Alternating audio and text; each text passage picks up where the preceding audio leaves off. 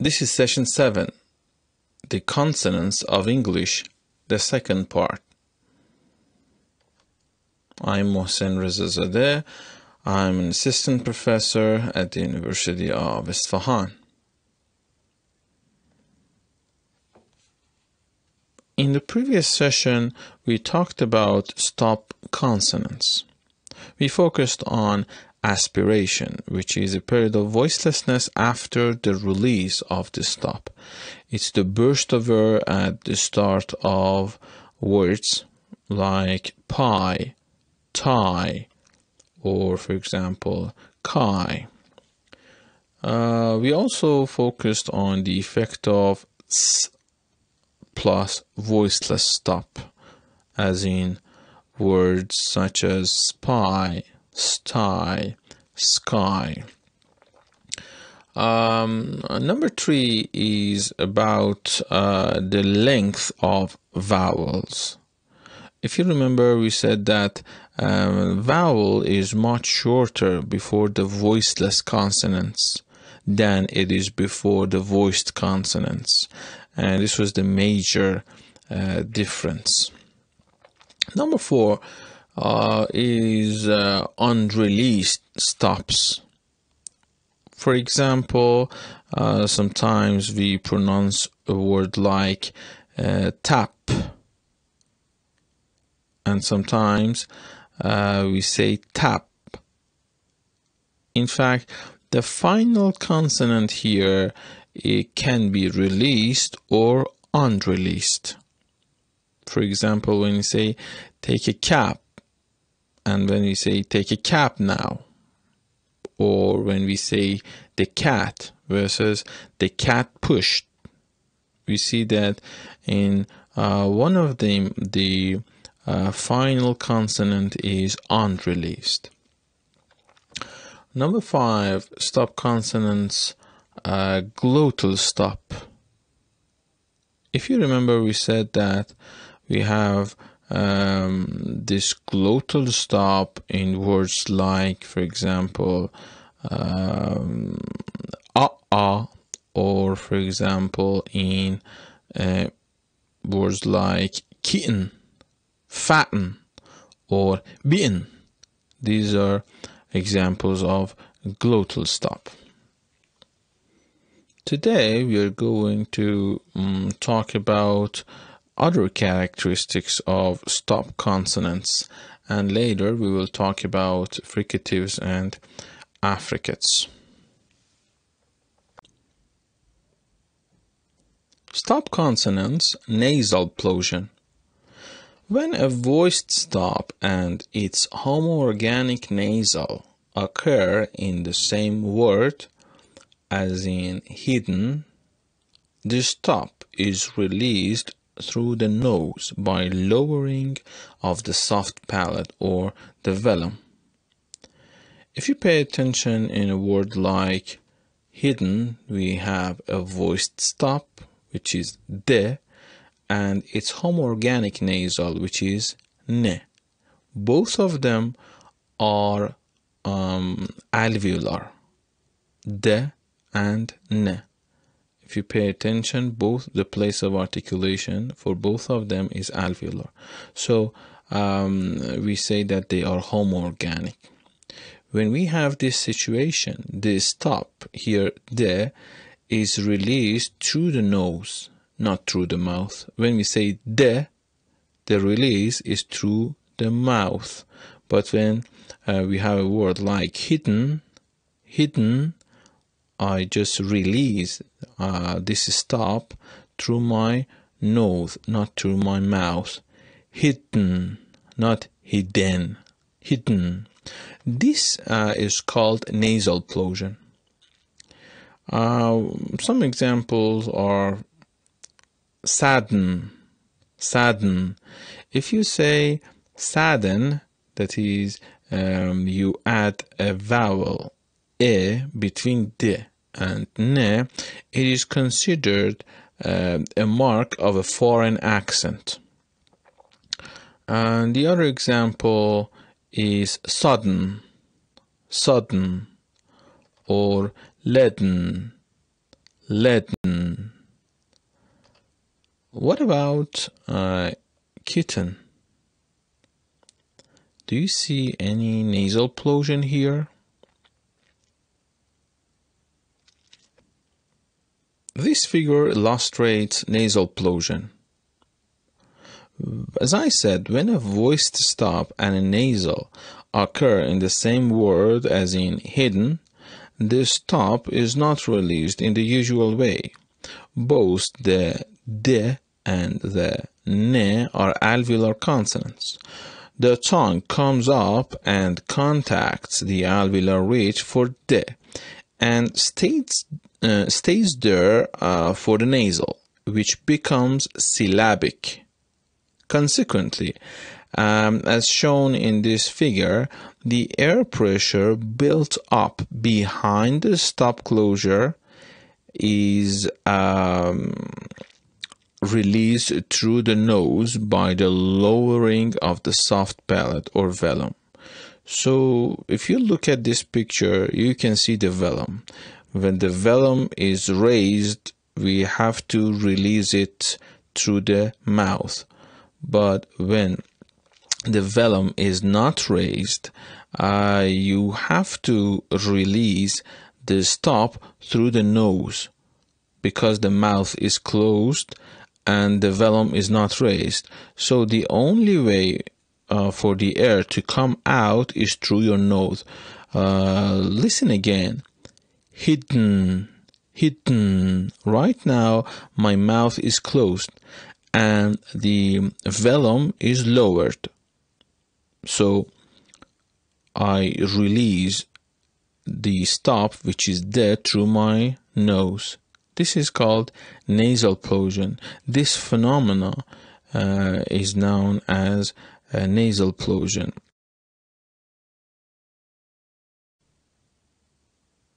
If you remember, in the other slide, I raised a question. What about a word like kitten? Do we have nasal plosion in the pronunciation of kitten? The answer is yes.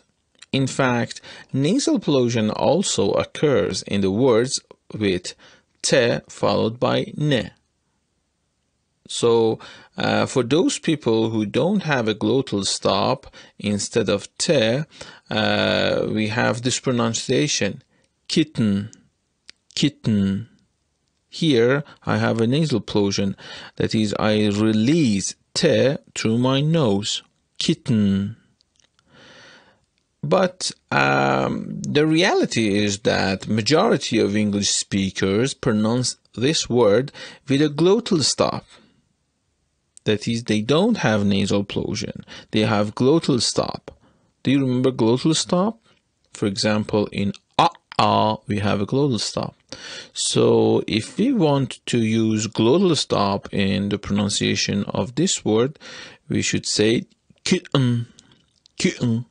This is the usage of glottal stop for kitten, or nasal plosion is kitten. In fact, nasal plosion occurs only if there is no glottal stop. It is not possible to have a glottal stop and have nasal plosion, because glottal stop requires your mouth to be open, but nasal plosion vice versa. Another condition is that only if the stop is followed by a homoorganic nasal, we can have a nasal plosion. Like in this example for kitten, te and ne, both of them are homoorganic. This is why we can have a nasal plosion. So remember these two conditions for nasal plosion. First, we can have it when there is no glottal stop, and second, this stop should be followed by a homoorganic nasal.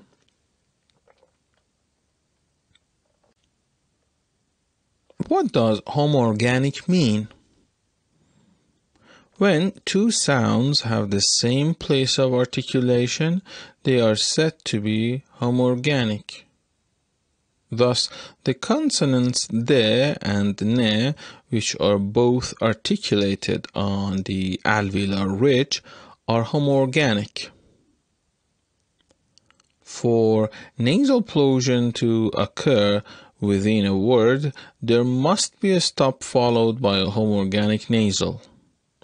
Only in these circumstances can there be pressure first built up in the mouth during the stop and then released through the nose by lowering the soft palate.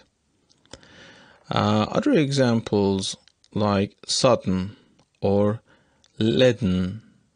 If you pay attention, you see that we have de and ne. Both of them are on the alveolar ridge, so they are homoorganic. And if you remember, we said that one condition for nasal plosion to happen is that the stop should be followed by a homoorganic nasal. What about this? How do you read these two words? Do you think that we can have a nasal plosion for the pronunciation of middle and little? Try to pronounce it for yourself and think about the articulation. Do you think that we can have a nasal plosion for these two words? Or can we have glottal stop, or is it something else? Think about it.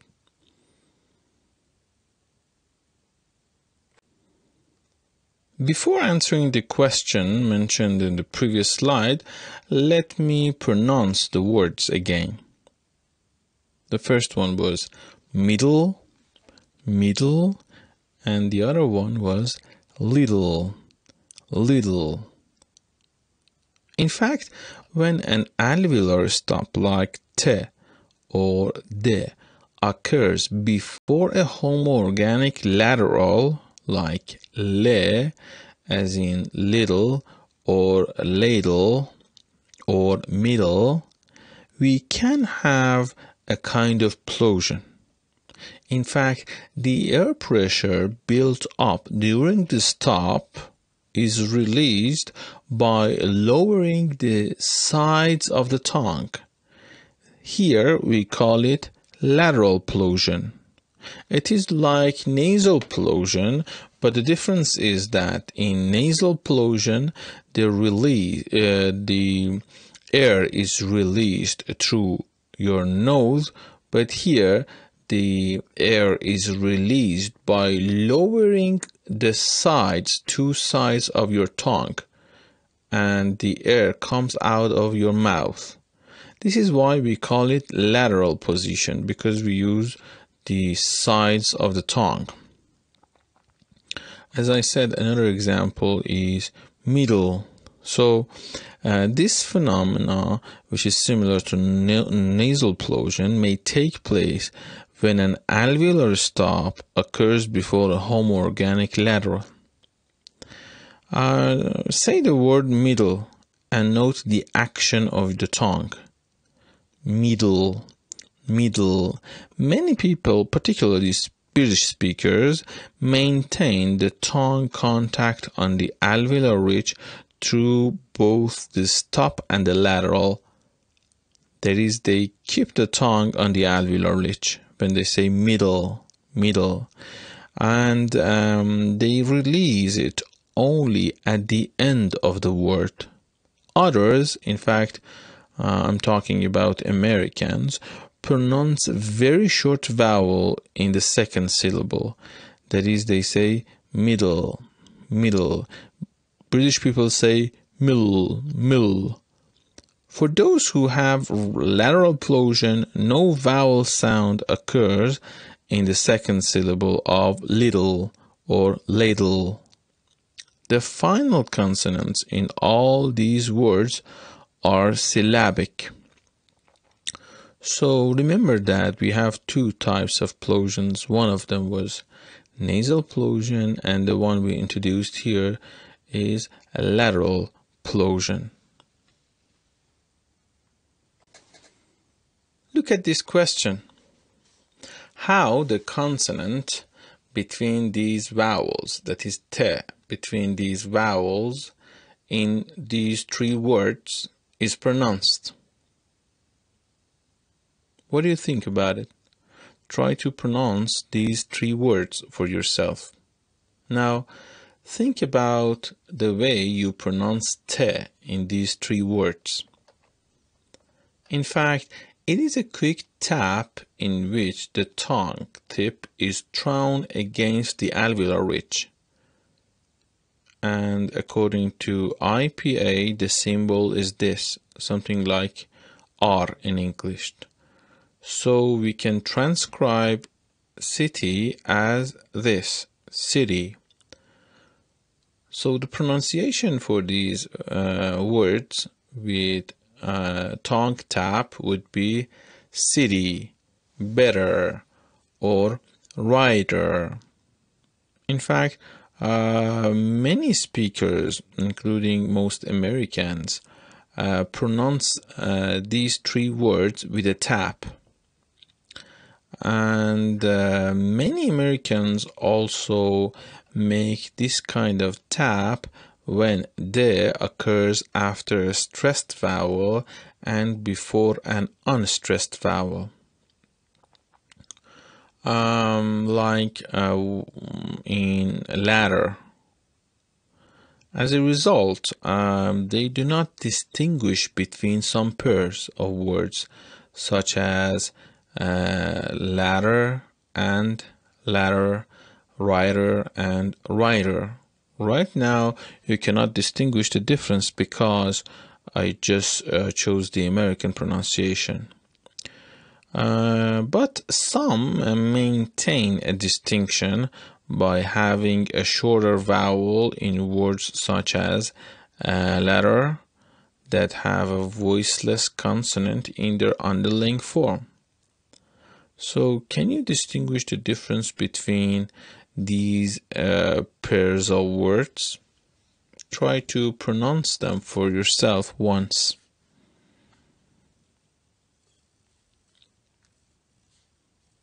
Yes? Did you pronounce them for yourself? Okay. The point is that some dialects of North Korean American English, particularly from Central Canada, also distinguish between word pairs like writer and rider. But here the point that I want you to focus on is that there is a difference between these pairs, and that is the length of vowel. In fact, shorter vowel length is something which you can find in these two words, later and writer. Here, the vowels are shorter. Therefore, if I want to pronounce it, it would be ladder for the first word, and now for latter, it would be ladder, ladder, and ladder, or rider and rider, rider and rider, ladder and ladder. If you pay attention, you can see that vowel length is much shorter in the second one. Ladder and ladder. In the second one, it is shorter. As I said, some dialects of North American English, particularly Central Canada, they also distinguish between word pairs like writer and rider, which are both said with a tap. In fact, they have this additional vowel quality difference that is redundant with the vowel length difference found in other dialects. So instead of this vowel length, Canadians also pronounce it like this: rider and raider.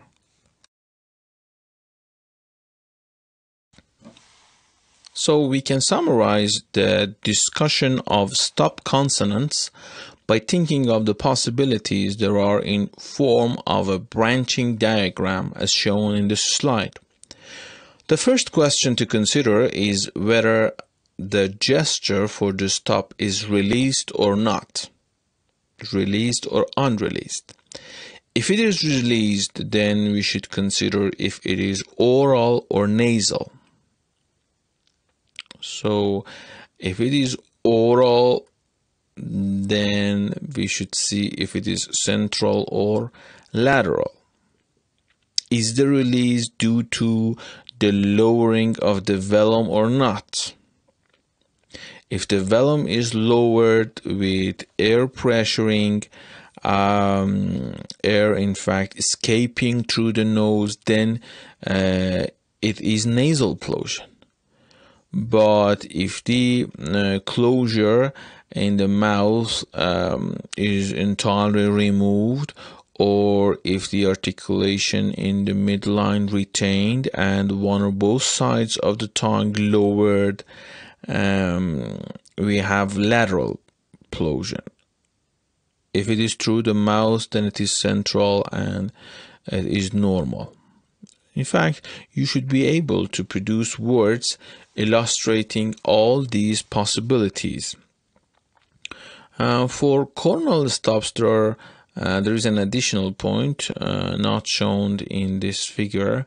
In fact, it is t or d sound produced as tap. We couldn't show it in this diagram, but I explained it in the previous slide. Fricatives. Fricatives like f, v, th, the, s, z, sh, and j are like stops p, b, t, d, k, and g in 4 ways. In fact, the major allophonic variations that do occur are in many ways similar to those of the stops. So here are the 4 similarities between fricatives and stops. Number 1, vowels before voiceless stops or fricatives are shorter than before voiced stops or fricatives. If you remember before, we said that in pairs like mat and mad, the vowel before voiceless stop is shorter than before the voiced stop. That is, vowel in mat, a in mat is shorter than a in mat. The same also applies for fricatives. If you pay attention to strife and strive, the vowel before voiceless fricative, here fe, as in strife, is shorter than before the voiced fricative, which is ve. So in this pair, strife and strive, the fact is that a, strife, a before fe is shorter than a before v in strive. Or for example, teeth and teeth, or rice and rise, or mission and vision. And this is the first similarity, length of vowel. And the second similarity, final voiceless stops and also final voiceless fricatives are longer than final voiced stops and final voiced fricatives. If you remember before, we said that in a pair like hit and hid, the final voiceless one, that is in hit, te, is longer than the final voiced one in hit. Sometimes we pronounce it like this, hit. This te is longer than hit, de. That is, the voiceless one is longer than the voiced one. This is also true for final voiceless fricatives. An example is given here, lace and lays. Here, lace, we have final voiceless stop, lace, se, lace. This se sound is longer than the final voiced fricative like z in lace. Lace, lace. If you pay attention, you can feel that. When I say lace, se is longer. Listen again. Lace, lace. So this is the second similarity. Another example can be a pair like this: safe and save. Safe, save. If you pay attention, when I say safe, this f is longer than v in save. Safe, save. Try to practice pairs like this a couple of times and try to figure out the length of voiceless fricatives and voiced fricatives. Number 3, fricatives are also like stops in another way. Final stops and also final fricatives, classified as voiced, are not actually voiced during the articulation unless the adjacent sounds are voiced. Look at the examples. Prove 2 times 2 is 4, or try to improve, versus prove it. In general, voiced fricatives at the end of a word, as in prove, or for example choose, are voiced throughout their articulation only when they are followed by another voiced sound. Look at these examples. When we read this sentence, prove 2 times 2 is 4. Now compare it with this, prove it. Okay, as I said, the final fricatives, the final voiced fricatives, are voiced only when they are followed by another voiced sound. When I say prove it, next sound is E, which is a vowel, as you know, it is voiced. So you can see that when I say prove it, V is voiced, is fully voiced. Prove it, prove it. But when I say prove 2 times 2 is 4, prove 2, or when I say try to improve at the end of the sentence, where V is followed by a voiceless sound, T, in the first sentence, or by a pause at the end of the second sentence, try to prove. In these 2 instances, V is not fully voiced, but in the other example, prove it, V is fully voiced. It is because of the voicing of the adjacent sound, which is E in prove it. And number 4, both types of articulations involve an obstruction of the airstream. Both in final, for stops we have obstruction of the air, and for fricatives we have obstruction of the air. This is the final similarity between fricatives and stops. Since fricatives and stops have an articulatory feature in common, that is obstruction of the air, both of them have obstruction of the air, and since they act together in phonological pattern, we refer to both of them as obstruents. Stops and fricatives are the only English consonants that can be either voiced or voiceless. We have, for example, T and D. We have se and z. Se is voiceless, z is voiced. T is voiceless, D is voiced.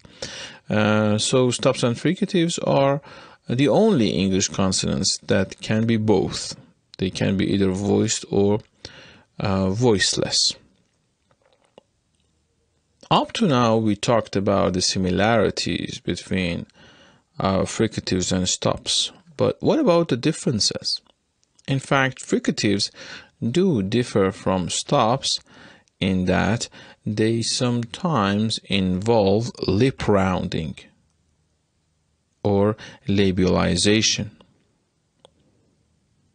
Pronounce these words: thin, fin, sin, zill, shin, leisure.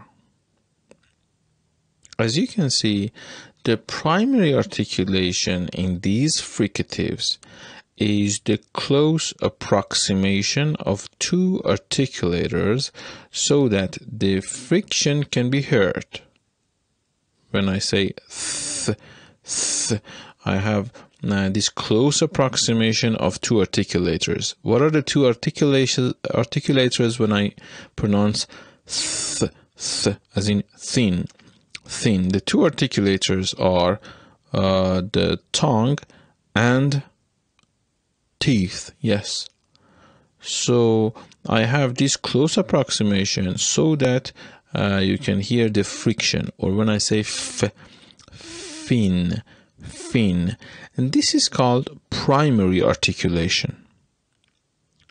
Now, the lip rounding is a lesser articulation in that the two lips approach one another but not sufficiently to cause friction. A lesser degree of closure not involved in the primary articulation is called secondary articulation. That is, for sounds like she or je, we say that these two are strongly labialized.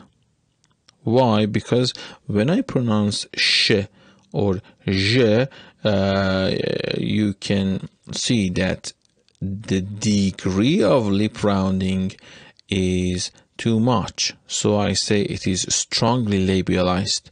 Sh and zh.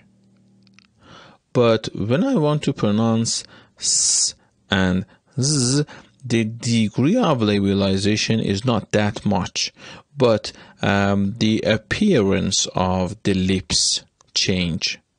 So I say that s and z are slightly labialized, but the primary articulation is something else. The primary articulation is the one that causes the friction. When I say, for example, the is dental, that is the primary articulation. But the secondary articulation is labialization. Or, for example, for she, the secondary articulation, which is the lesser articulation, is labialization. So as you see, we can have primary articulation and the secondary articulation. For the fricatives, for fricatives like s and z, we have slight labialization. For sh and zh, we have strong labialization. Affricates. What are affricates? A sequence of a stop followed by a fricative that functions as if it were a single sound, like ch and j. So stop plus fricative forms an affricate. We had it before, it's clear. But try to answer this question now. Are t plus th, as in eighth, and t plus s, as in cats, so eighth and cats, different from ch as in church and j as in judge? What do you think? In both of them, we have the sequence of two words, two sounds. We have ts, ts, and we have ch and j. But are they different? The answer is yes. The first two stop fricative sequence is a consonant cluster. That is a sequence of consonants. Two consonants, t and th, or t and se, as in cats. So this is called a consonant cluster. But ch and j are the only stop fricative sequences in English that can occur at both the beginning and the end of words. You cannot find ts or th at the beginning of words because they're just consonant clusters, but you can find ch and j both at the beginning, end, or in the middle of words. In fact, one way to convince yourself that the affricates like ch and j are phonetic sequences of stop followed by fricative is to record yourself saying words like itch and badge and then play them backwards using Wave Surfer. Try to use reverse function to do this. When you use reverse function for example itch, the first thing that you hear in the reverse form is she. This I think can convince you that affricate is a mixture of a stop plus a fricative.